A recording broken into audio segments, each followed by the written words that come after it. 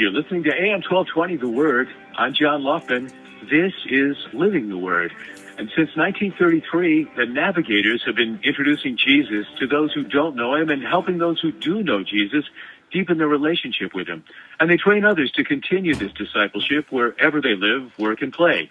Today, Navigators serve in more than 100 countries, and among those countries is Thailand, where the predominant religion is Buddhism, but there's a strong undercurrent of Hinduism.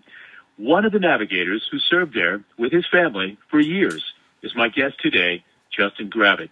These days you can find Justin in Dayton, Ohio, training pastors and church leaders on disciple making. Why? Because Justin and his regional team have discovered that pastors and churches are hungry for help in the area of personal disciple making. And Justin, thanks for being with me this morning. Appreciate your being here. Thank you. It's good to be here with you. So you have your fingers in a couple of new pies, and I have known you at least through the Navigators for a number of years, through journeys through Thailand and even beginning with your college days at Miami University. So a long history, but we just haven't talked often enough, and I'm grateful for this opportunity. So let me ask you to begin, if you will, about your experiences in Thailand, and then we'll spend the gist of our conversation about the way you're discipling in Dayton. Okay, sounds good. So what brought you to Thailand? You, your wife, your family. I mean, a strange place. I know by good fortune, Thailand is one country where religion is accepted. You can be anything and you're not persecuted, but it had to have been difficult. I mean, language barriers, culture barriers. Tell us about your experience. Yeah. So my story with Thailand began in 1999. It was between my junior and senior year of college at Miami University, and the guy who was discipling me was leading a trip to Russia and invited me to go with him. And I was not at all interested in missions or Russia, and so I politely declined. And he said, well, why don't you just pray about, what you're going to do this summer, if you're going to just go back to your hometown, or, is God calling you to do something else? And there was a list of mission trips that he had given me, and so I looked over that and I began to pray. And at that point in my life, I'd never raised money to do anything missions-oriented, and I wanted to work the first half of the summer. And so I made a very spiritual decision after looking at the trips to go to Thailand. I felt like God was calling me to go somewhere. And Thailand was one of the cheaper trips, so I wouldn't have to raise a lot of money. And it was the second half of the summer. And so decided to go to that one. And as I prepared, I just really felt like God opening doors up. The funding went really, really smoothly for me. And then I was in country in Thailand the first time that summer for about 6 weeks. And over that 6 weeks, God just really, really changed my heart towards missions in general. I began to have a vision for my life and really felt like God was calling me to minister to the Thai people. And so I came back and finished up at Miami and actually applied at that point to go over and be a missionary in Thailand with the Navigators. And the missionary and his family that I was going to be trained by there, his wife had a reoccurrence of cancer and they needed to come back. So I felt like God was shutting that door at that time, but he always kept it on my heart to be there and to minister to the Thais. So from 99 until 09, essentially, I was moving in that direction. I would go back for those summer trips maybe every other year, either going as a part of a team or leading a team later on. And things just kind of opened up there in 09 and 10. I'd been married. We had our oldest daughter, Elise, was 8 months old when we decided that it was time for us to go. So moved there and began our work. And there's a lot that I could share, but initially we were going to go over and manage an Apple computer store that was going to be opening up in a small town called Lampang, which is about an hour and a half outside of Chiang Mai, Thailand in the north. And once we got there, we had a visa trouble. Basically, the guy who owned the store didn't realize how much it would impact his tax status and different things across all his franchises. And he said, "I'm really sorry, but I'm not going to be able to get you a visa." So we were already on the ground at this time, had sold everything, moved over with just our suitcases and our 8-month-old daughter, and now we had to figure out a way to get a visa. From there, wow, yes, right? That's a challenge. Yes, but God overcomes all of it. So obviously he did. He did. So I ended up teaching English at an elementary school for the time that we were there, and became the lead of the program, and really began to be the liaison between the Thai teachers and the foreign teachers, develop trust with them. And kind of our mission when we were there is to reach out to the average Thai person. There are a lot of mission agencies in Thailand. Relatively few of them are actively trying to engage the average Thai. Thailand's in a place where the countries surrounding it are kind of closed off to missionaries, and so a lot of people go there and then kind of reach out to Burma or to Laos or to China while they're in Thailand. But we really had a heart for the Central Thai. And so our mission was to reach out to them. So we moved into a house in a neighborhood, Thai neighborhood. And in our city, we were the only foreign family there that we saw, and that's what our friends told us. And so we were very much kind of immersed in the Thai community. So. Mm-hmm. Well, how did you navigate there if you didn't speak Thai? Because I'm guessing that you didn't go in with a knowledge of the language. Yeah, our Thai was pretty bad going in. So from my experience in and out of Thailand over the previous 10 years, I was able to do like really cursory conversations. So how you doing? How are things going? I can do numbers and colors and stuff like that. But outside of that, it was difficult. We really prayed for months prior to moving for a few specific things. One was that he would connect us with a family who could do some English so that at the beginning we could communicate and learn, and that family would be helpful to us. We also asked God for a house with 3 bedrooms and a yard, which are all things that are not that common over there. And within the first month that we were there, we found this house that had a yard in it and 3 bedrooms. It was perfect, just what we've been praying for. And the first night we were in the house, we went out to get something to eat at this restaurant directly across the street.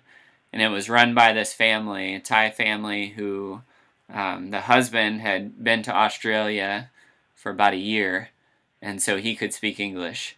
And so just seeing the way that God answered those prayers. So that family really became really close to us, and we leaned on them a lot through our time there. But yeah, so that was the beginning steps, the first steps in our time there was just learning the language and trying to make contacts and developing relationships within the neighborhood. Mm. So you were serving as a teacher at the time? I was. Yep. Yes? Yes. Yeah. So in a Thai school, you said Yes. there were no other English speakers there, so it must have been someplace where kids or the parents of kids wanted them to learn English. Yeah, it was actually a Thai government school. So it was, the way the school system works there is a little different. It's not based on where you live. It's based on kind of money, unless you are going to go to the government school, which are a little less well-known, a little less reputable. But when we changed our plan from managing an Apple computer store to teaching, it was the middle of the school year. So I went around to different schools and basically said, "Hey, do you need an English teacher?" And finally found this school that said, "Yeah, we could use you." And so I started there my first day, which I thought was an interview. I thought I was going back for an interview. And the teacher, one of the head teachers, said to me, "Okay, come with me." She took me to a first grade classroom with about 40 kids in it and said, "Okay, you will teach here." As in now. You will teach now. And I had no experience teaching little kids. So, start out trying to assess their language ability. What's your name? Nothing. Stand up, sit down, nothing. I mean, we were at square one, and that was probably one of the. And you were doing this in Thai, obviously. You were speaking Thai to these first No, graders. so I'm there to teach them English. So I'm teaching them English and asking them their name in English and asking them to stand up or sit down in English, and just blank looks. I mean, we were at square one as far as their English language capability, and so that was a very long hour for me to fill.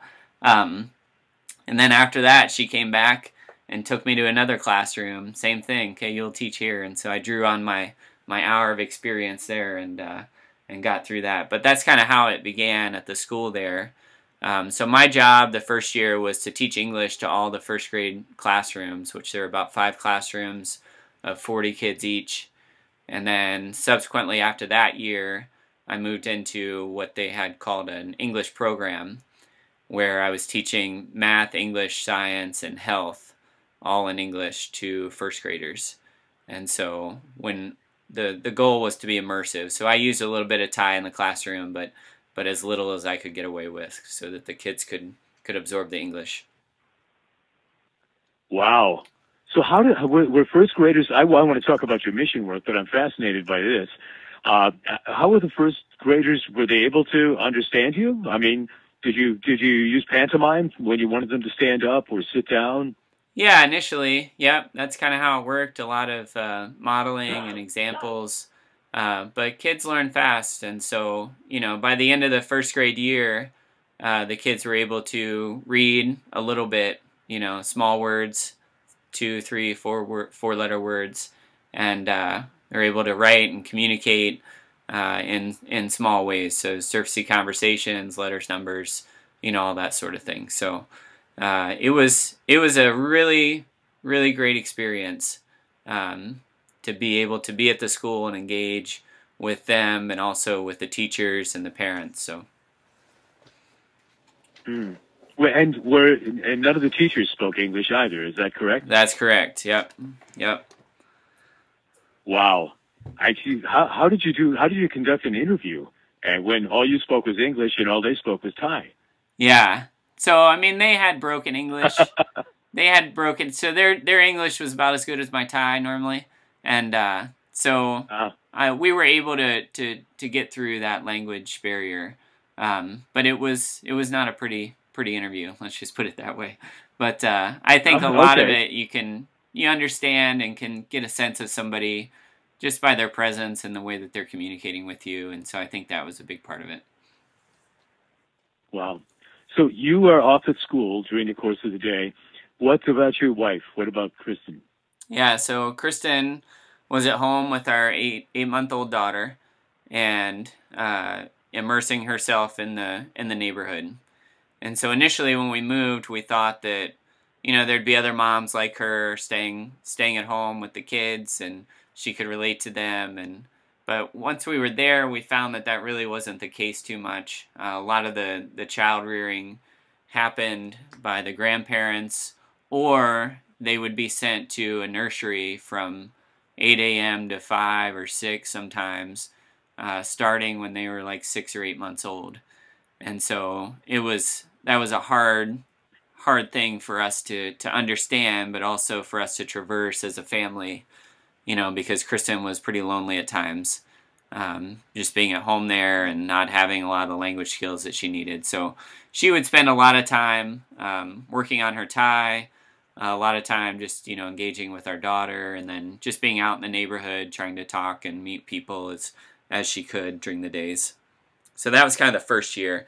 Beyond that, once our language improved, she began to teach some English more in the afternoons, like in our neighborhood, so with the kids in our neighborhood. And then we had more kids when we were there. So we had one of our daughters born when we were in Thailand, which is a whole nother saga. But so it's just a lot of relationship building is essentially what she did. Wow. And how were you received? Were the people there receptive? Yeah, very much so. I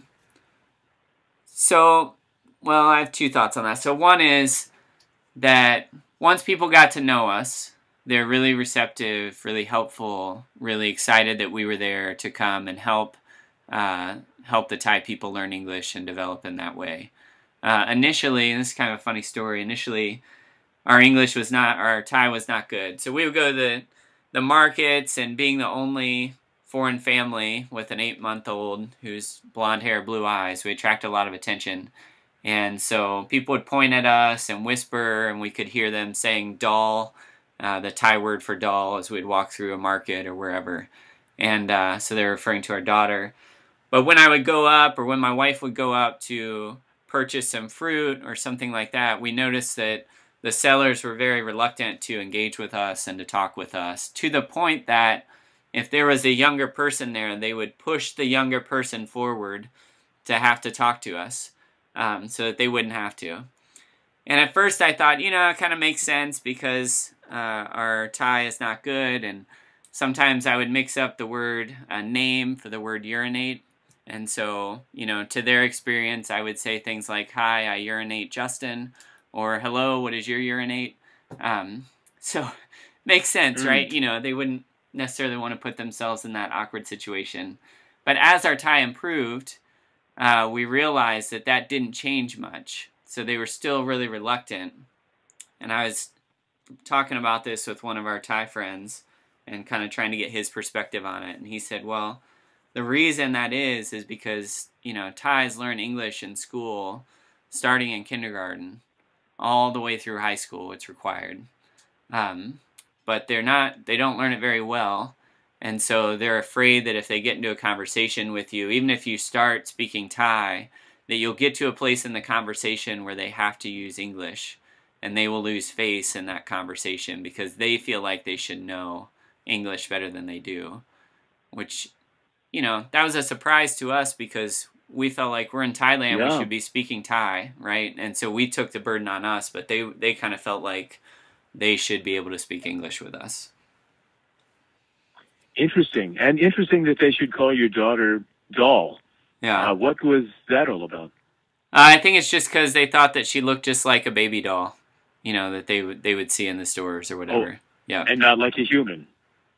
Interesting stuff. Yeah. Well, so you cut your teeth as a missionary in Thailand, and you practiced your hand at discipling, which we may go back to, but now the transition has been made. You come back after a number of years, and your family has grown, and now you're in Dayton, Ohio, and you can train pastors and church leaders on disciple making. In fact, have just finished up a disciple making course or session or seminar. I don't know. You let me know what it is. And pastors and churches are hungry to help personal disciple making. Tell us about what you're doing now in Dayton. Yeah, so now I'm engaged still with the Navigators, but it's a branch called the Navigators Church Ministries. And what we do is we come alongside pastors and church leaders to help them establish a culture of disciple making within their church. And this past Saturday, which you're referring to, we had a seminar here in Dayton, one-day seminar, where we had 10 churches from across multiple denominations come with their church leaders to learn about what does it mean to make disciples in a personal way. As many of your listeners probably know, the church is losing ground in America right now. So 8 out of 10 churches, I just found this statistic last week, 8 out of 10 churches are either declining or not growing at the same rate as their community. And so, within our culture, we have a real challenge in front of us to really embody the Great Commission, to help people come to know Jesus and have a relationship with Him. And that starts with disciple making. Now, the other sad part about our current reality in America is that, of the approximate 350,000 congregations, 81% of them self-report that they don't have an effective strategy for making disciples. And as I've been engaging with pastors and churches now for the past couple years, and as I've been sitting across from pastors, I ask them a couple questions pretty quickly. one of them is, what do you feel like the major goal or the major purpose of the church is? And almost to a person, to a pastor, everyone has said, to make disciples. And so then I ask them, I say, well, how's it going for you in your church, with making disciples? And so far, every pastor that I've talked to and had a conversation with about that has given me an answer that's been less than neutral. So ranging from, well, we're really struggling, to, well, we're almost at okay, but we're still have a lot to learn, a lot of ways to go in that. And so what our job is to come alongside pastors and churches and to kind of help with questions. So, we have some experience as the navigators in personal disciple making, but we don't have all the answers. And so what we try to do is to come alongside pastors, ask lots of questions about, what they're seeing in their church, the ways that they're engaging the people that come and their communities, and how are they making disciples. So that's a big part of what we're doing now. And the goal is that a culture of disciple making is born into that church, because some denominations, the pastors are moved around as frequently as every 5 to 7 years, sometimes even faster than that. And so if you're just impacting the pastor, then when the next pastor comes through, things can totally change and be different. And so our real heartbeat is to impact not just the pastor, not just the church leaders, but to establish a culture of disciple making there, where each person or many people in the church have a ministry of their own, where they're making disciples of those around them. Yes, and those around them do not include the people with whom they're worshiping. We're talking about people outside the church family, correct? Yeah, it's both and. So the ideal is that people that are not yet a part of the church community, initially or at some points, we're surrounded by people oftentimes who are kind of spiritual orphans. And so, Paul says to Timothy that he's his son, and 2 Timothy 2:2, Paul says to Timothy, "In the things you have heard me say, in the presence of many witnesses, entrust to reliable men who will also be qualified to teach others." And so within that verse, there are 4 generations, right? So Paul is communicating to Timothy. Timothy is told to go out and entrust it to reliable men who will then go on to teach others. And what we see a lot of times is there are people that have been in the churches for decades, really, who have never been taught personally, how do I open up the Bible and have time in the Word with God in a way that feeds my soul? How do I pray in a way that I'm connecting with God and not just saying words that feel like they don't go past the ceiling? And so these are some of the concepts, and these are some of the things that are involved in personal disciple making. And so when you have people in the churches who are so hungry for that type of help, if we can help some of them do some things that they've probably already heard, but they've just never seen it. And there's a disciple making loop that a lot of times we talk about and we engage in, and it goes like this: tell them why, show them how, get them started, keep them going, and help them pass it on. And so as you help believers learn that, then they can begin to go out and help others. And so what we want to be doing, and in my life and the guys that I train, I try to help them to see that, we should probably at all points in our life strive to have another Christian that we're helping to mature, and non-believers, non-Christians who we're engaging with relationally and with the gospel and with the power of the word through prayer, to help them come to know Jesus. And so in the churches, that's kind of what we help. You found a way to do this, Justin Gravitt of the Navigators, and you've been with them for a long time. And I want to find out the hows of this mission to disciple on the other side of our break. So I hope to stick around to talk with me then. Great. We'll be back with more Living the Word after this.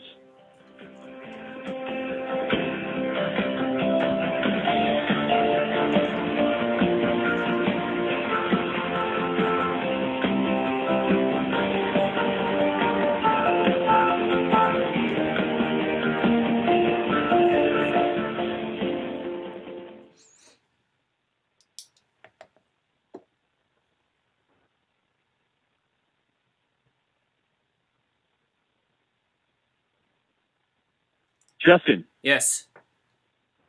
Hey, this is great. I'm really liking this. So let's talk on the other side of the break about how you were doing this. And you said that there was connection with Cleveland as well, right? We have a guy, yeah, who's just outside of Cleveland. I think he's he's not far from Kent State, Akron area, somewhere in there. But I know he serves churches in Cleveland too.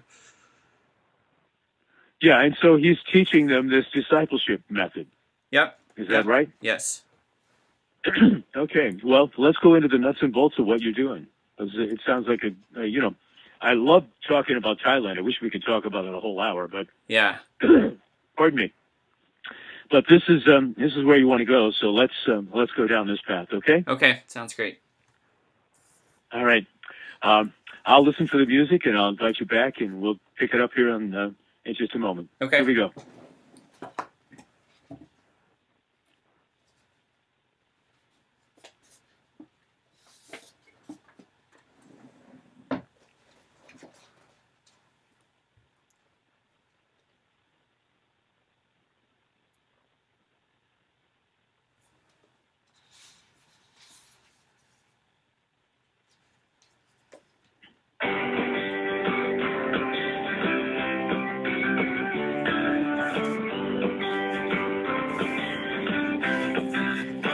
Welcome back to Living the Word. I'm John Loftman, and Navigators, about which we've been speaking, has been around for a long time.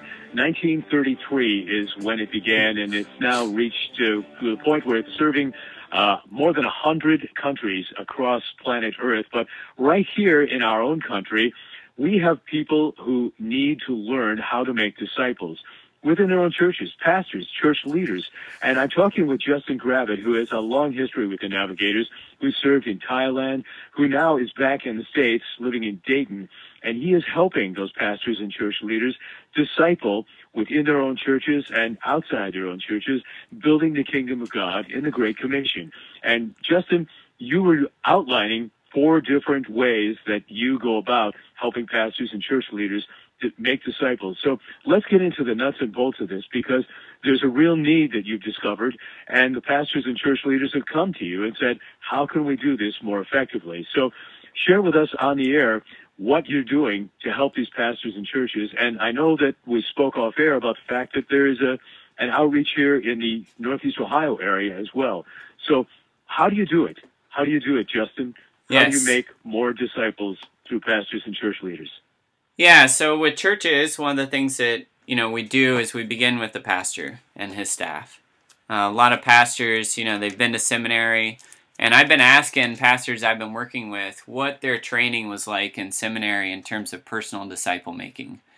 And I've yet to have a pastor tell me that they had a class, that they had anything intentional as far as their training in personal disciple making. So for most pastors, this is a new area. It's an area where it happens in a life-on-life way, and so it's different from what they normally do as far as their preparations for sermons, their hospital visitations, things like that.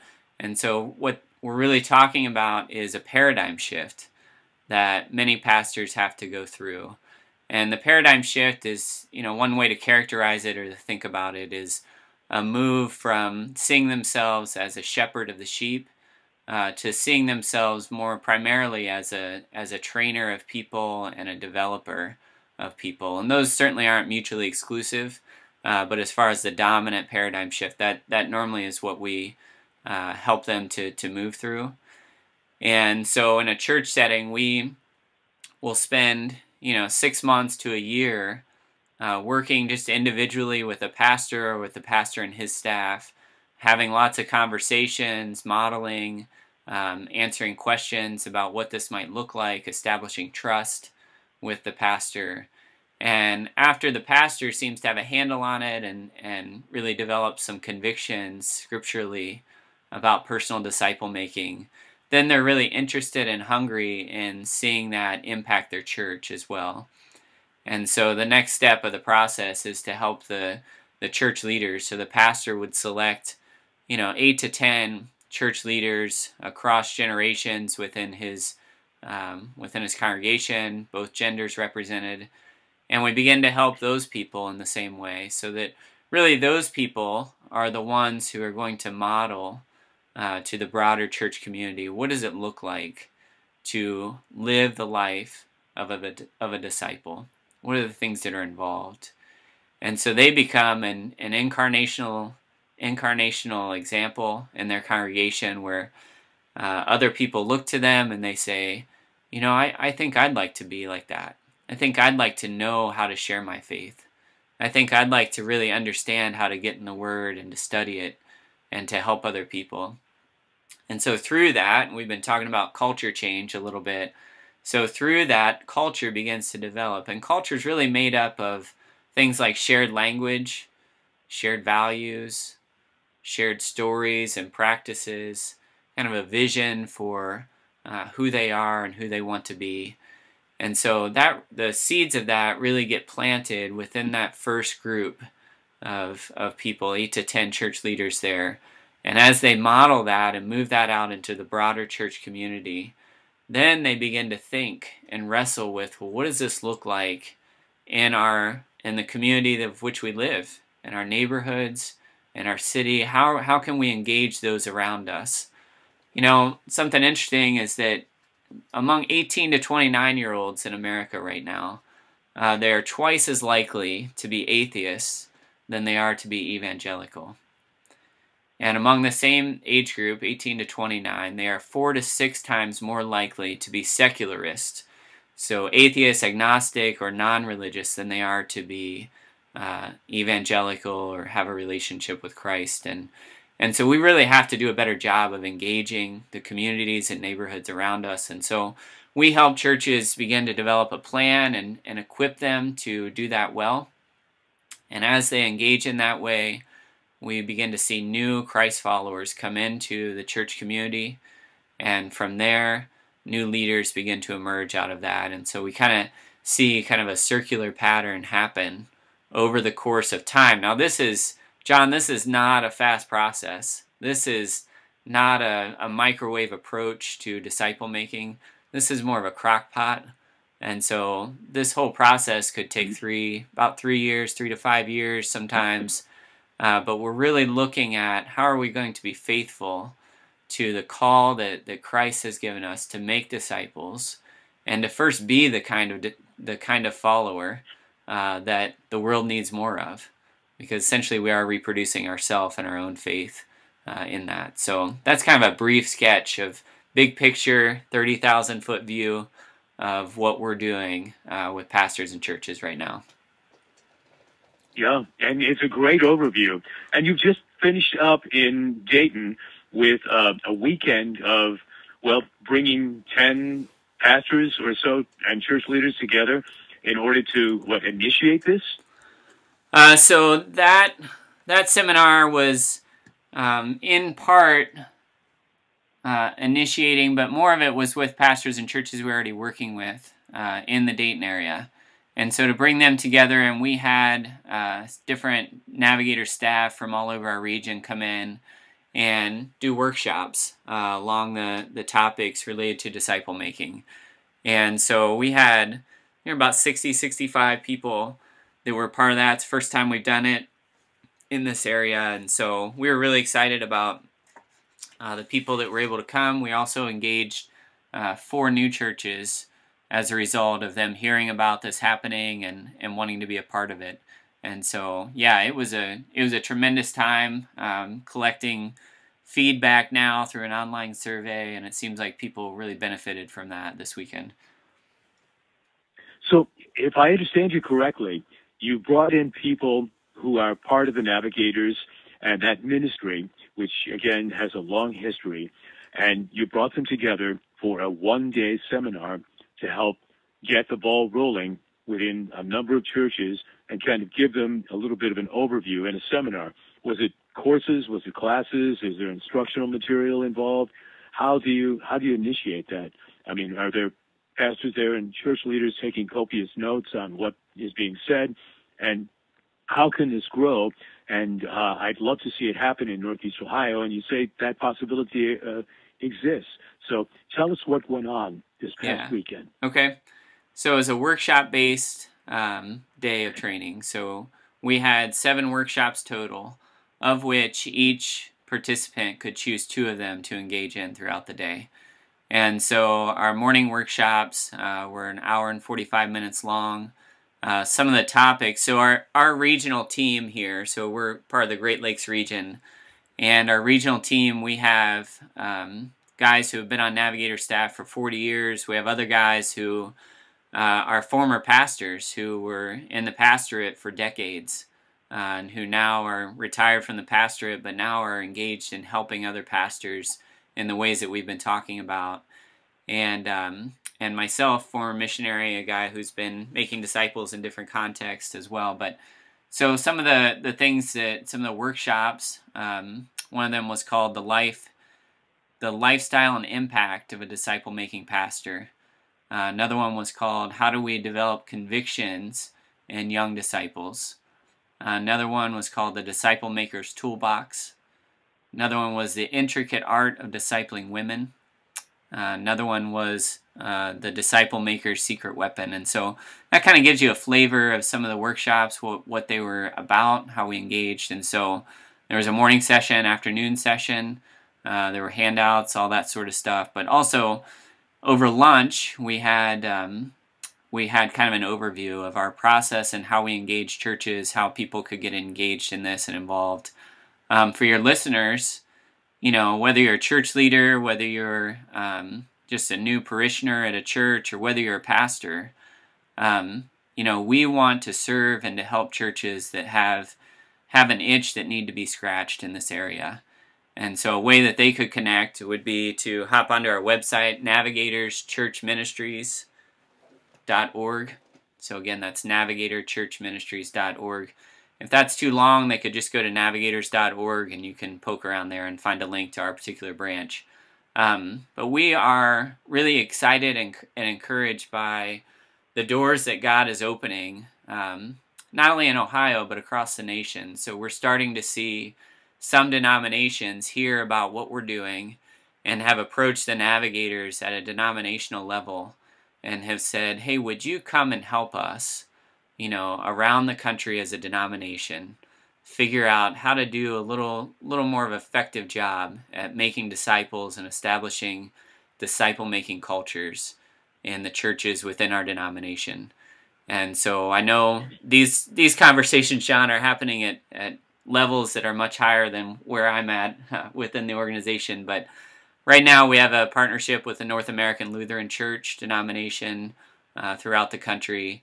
And we're in conversation with several others that, you know, your listeners would be more familiar with probably, or that are a little bit larger. But so we're really excited about the way that God is moving. And, you know, our goal, and, you know, myself being a former overseas missionary, and my heartbeat is the nations. And so as I engage with churches, one of the things that motivates me is I look at the nations and I see the tremendous need for people to hear about the gospel, to hear about Christ. And most of our churches right now, from all the statistics that I'm seeing and from what I'm experiencing on the ground here in Dayton, are not in a place of tremendous health or fruitfulness. Certainly there are those churches out there, but so many churches need help of this kind. And, you know, we're here to serve, and we're here to come alongside in the ways that we can offer whatever experience and things that we have learned. We want to do that so that, you know, each and every church can be a sending church and can be a church that is actively and vibrantly engaging not only the community around them, but also nations, you know, across the globe.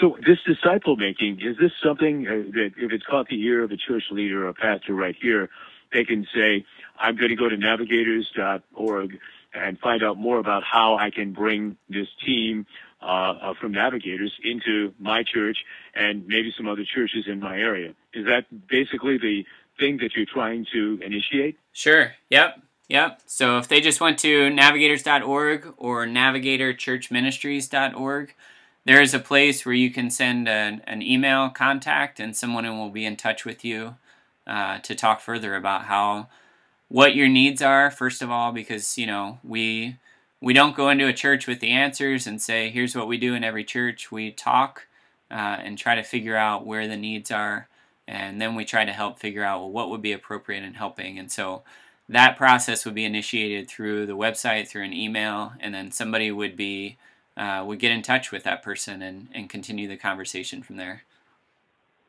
And the seminar that you just conducted here over the past weekend, are you going to have a follow-up? Are you going to get these folks back together in 6 weeks, in a month, whatever, to follow through on what they've done and to kind of give each other a little bit of feedback and help bolster them some more, give them some more food? Yes. So the pastors that were there, the churches that were represented, are churches all within the Dayton area, and I'm the staff here in the Dayton area, so I'll be connecting with each and every one of those within the next month and continuing to follow up with them. And so the work, the nature of our work is really relational. It's personal. And so, as people come and connect with us, really it's a relationship that begins. And so I'll be continuing those relationships and beginning those that began on Saturday, the few of them that I didn't know, and continuing to help, continuing to serve. So the follow-up is one-on-one with you or someone from your team going back to the church or the church leader and helping them grow. And are you available if they come across some kind of a roadblock or a place where they need to make a decision and need some valued encouragement or direction? Yes. Yep. So as an example of kind of how relationships work with the pastors and the Navigator staff is, as I engage with most of the pastors that I'm relating with right now, I'm engaged with them every other week. Normally sitting down with them for an hour, 2 hours, talking about their life, how their relationship with Christ is going, but also how things are going at a ministry level. So, our relationships are not just professional in nature, they're personal. And so, we're involved in one another's lives. One pastor I'm working with, he and his family just had twins a week and a half ago. And the day after, I was in the hospital room with he and his wife and just talking about how it went and, just relating, living life together as much as we possibly can. But, outside of that too, we're also engaging with people who are involved in churches and helping them to grow as well. So, well, I'm talking to Justin Gravitt. He's with Navigators, and he's part of a group that includes the Great Lakes region, and part of a group that is trying to help church leaders and pastors disciple others. Justin, you said the Great Lakes region is your region. Is there a counterpart to you here in Northeast Ohio, in Cleveland? Yes, there's a guy just outside of Cleveland, Dane Alphen, who's serving up in that region, and I know he's engaging with a lot of churches. He's just outside of Cleveland, but I know that a couple of the churches that he's even currently engaged with are in the Cleveland area there. And so, doing the same thing that you're doing in Dayton. Yep. Pulling these pastors and church leaders together to help them make disciples. So do you have another seminar coming up? Do you happen to know what's going on in this region that folks might be able to engage in, become participants in? Yeah, there's not a current seminar on the calendar right now for that region. But I know Dane is always kind of has his antenna up for churches that are really hungry and looking for help in those areas. And so again, I direct people that are interested in further engagement to the website. and then I know Dane could follow up with them from there. There's some really interesting statistics that you threw out about particularly young people and the fact that there are fewer and fewer of them that are walking with the Lord, and so many of them that are just going to places that include atheism, which is very disheartening. Yes. Do you see that being overcome? I mean, it's a challenge out there for us, and I know that you're trying to address that challenge, but do you see a future? Yes, absolutely. I think the gospel, sometimes we view cultural forces as a threat. But as I've studied church history and, I've read scholars that have done a lot of work in that, it seems like the gospel thrives in places that are harsh from cultural forces and cultural levels. And so it is disheartening sometimes and discouraging to see some of the choices that are being made or some of the ways that our culture is moving. But at the same time, I believe that the gospel shines even more brightly in a culture where there's a lot of darkness.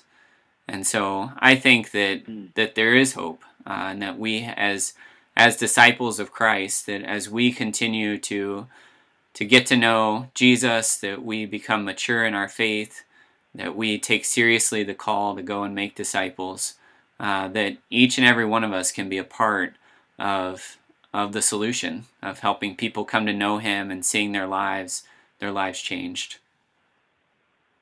Well, in the first part of our conversation, Justin, you were telling us that you're a graduate of Miami University, and I know a little about that. I have 3 graduates, and one of whom, my son Andrew, who is with Navigators. Have you gone back, because the campus of Miami University in Oxford is not that far from Dayton.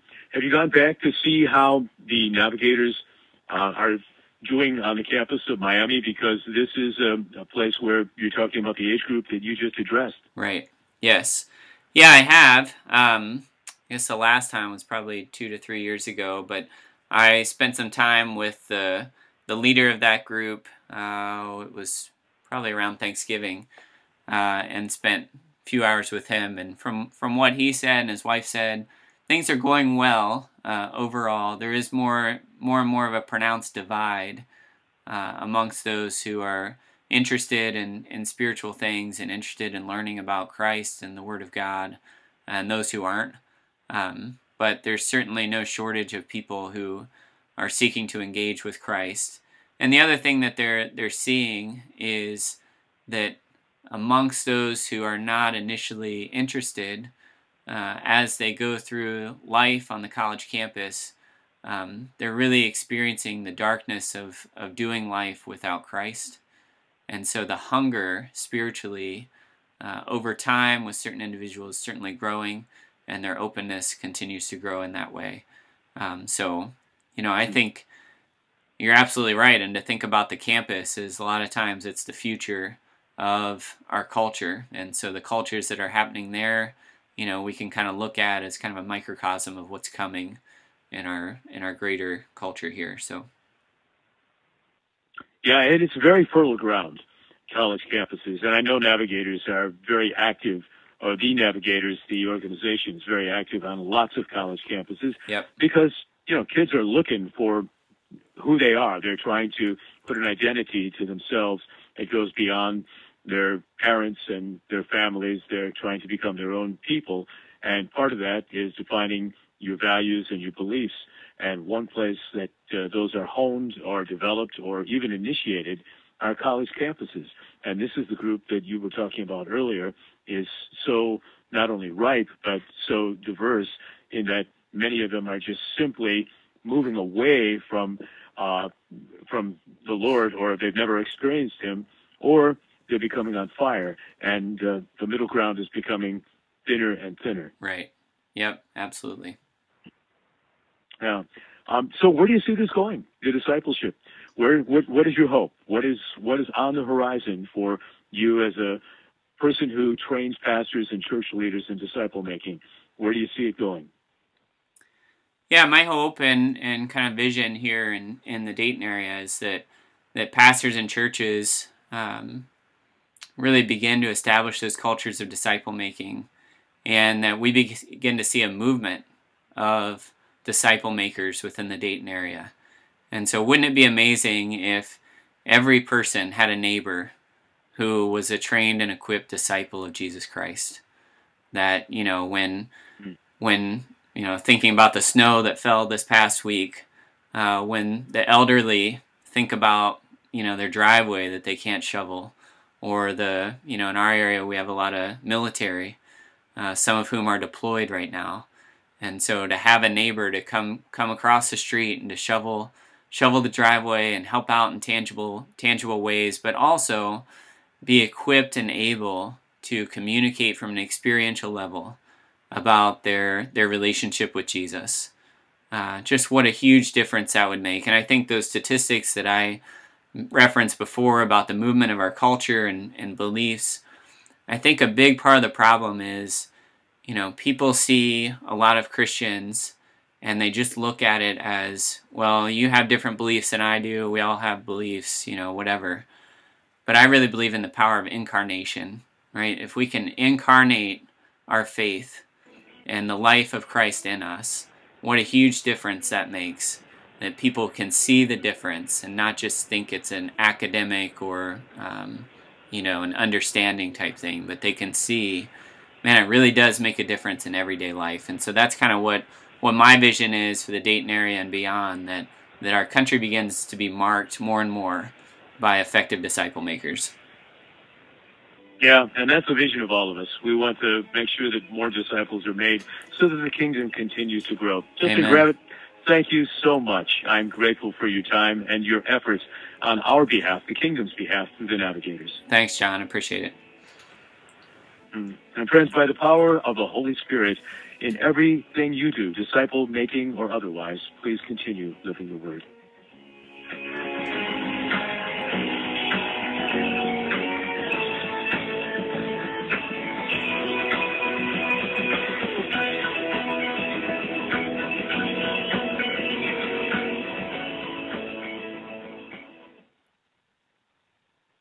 Hey, Justin. Yeah. You are a very articulate man. Hey, thank you. Really love chatting with you. Hope we can continue to build the kingdom up here and across the globe. But I appreciate your efforts greatly. Thank you for your ministry. Thank you. I appreciate the opportunity. And if you're looking, sometime down the road, I know you guys do this often. If you want to get in touch with Dane sometime to hear more locally what he could talk about, just let me